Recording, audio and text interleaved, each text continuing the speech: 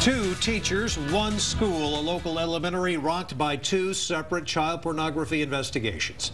Hello again, I'm Robert Headline. I'm Shannon Wolfson in for Leslie Rohde this evening. Both teachers worked at the same school, Barrington Elementary in North Austin. AISD says the cases are unrelated, but officials say they're still taking this very seriously. As Casey James found out, some parents are still very concerned. Casey?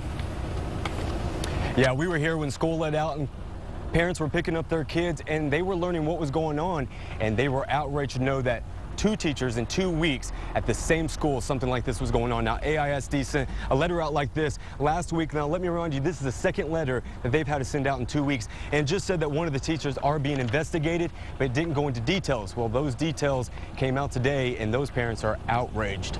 Now, the FBI contacted AISD and APD after news of the first teacher who was charged with child pornography was broke to inform the police department and school district that they were already investigating a second teacher. The two cases are not related, according to AISD police. The second teacher being investigated is Jason Whitson of the Barrington Elementary.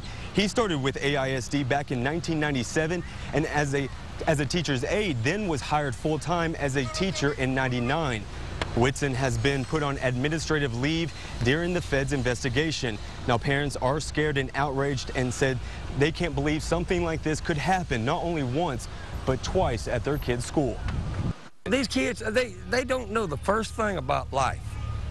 At this age, they're not supposed to know. It's, embarrassing and scared to say, my kids actually go here, knowing that this is out now. But my son is supposed to be coming back, and I'm just scared to even send him here. I was talking to my husband, I don't even know if I want to be here next year.